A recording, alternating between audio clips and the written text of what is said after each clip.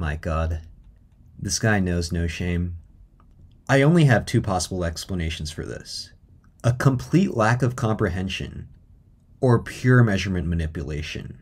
First of all, the Etymotic ER2SC does not even target diffuse field.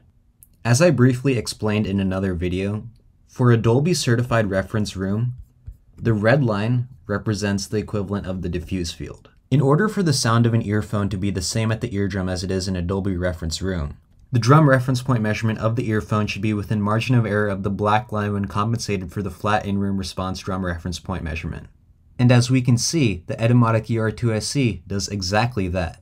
With the tasteful bass boost and a downward sloping curve starting at 2 kHz, the Etymotic ER2SC easily achieves the required response for a Dolby reference room. Now, onto measurement manipulation.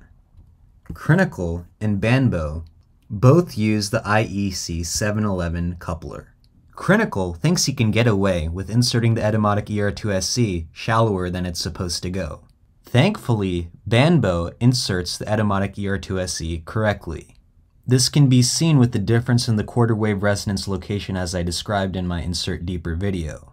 One thing I'm sure you immediately noticed is the difference in the bass response. The deeper you insert an IEM, the volume of air is reduced.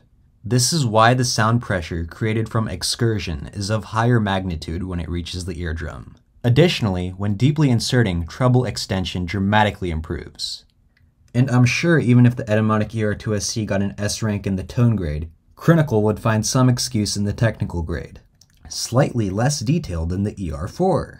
Like I mentioned earlier, such claims can only come from a lack of comprehension or manipulation. The subjective evaluation of a feeling of space can be measured by subtracting the level of direct sound from the level of diffuse sound. The pressure chamber effect works depending on how large the pressurized volume of air is. If its dimensions are smaller than the wavelength of sound, like it is for any IEM up to virtually inaudible frequencies, sound pressure is created by excursion instead of acceleration. Therefore, for IEMs, there is no diffuse sound. Imaging, or the accurate localization of instruments, is only possible with the correct frequency response. In addition, detail is also very readable from a frequency response graph. After all, forward and reverse masking principles dictate the perception of sound. For example, for 100 Hz fundamental, at any of these dB values, the black line represents the absolute audibility threshold for a forward tone.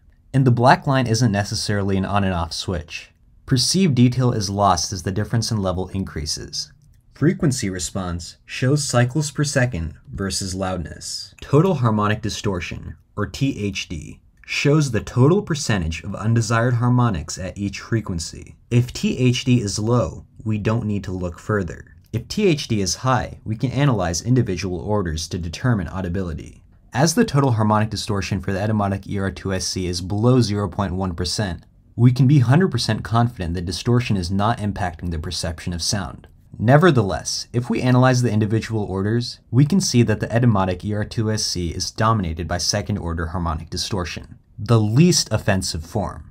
On the other hand, the Etymotic ER4SR is dominated by third-order harmonic distortion, which is proven to be much more audible than second-order harmonic distortion. As a result, we can conclude that the Etymotic ER4SR is not more detailed than the Etymotic ER2SC. Price is not a good indicator of sound quality. The only truth in this hobby is measurements. Etymotic ER2SE, the best headphones in the world.